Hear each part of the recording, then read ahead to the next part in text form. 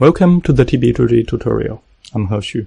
TB2J is packaged to compute the parameters for the Heisenberg exchange model. So in this video, we're going to discuss about the conventions we used.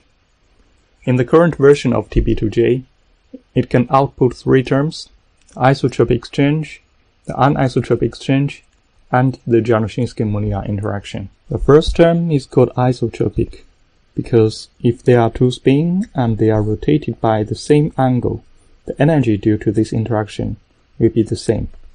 The second term is called anisotropic, because they will give a different energy. The parameter for the anisotropic exchange is a tensor, so it can be written. Then the second term can be written as a vector matrix vector multiplication. This term is also called symmetric anisotropic exchange, because the parameter is equal to its transpose, and we also have the Jij equals to Jji. Finally, let's come to the Janoshinsky-Molière interaction. It is a spin cross-product term, so it prefers the two spins to be perpendicular to each other.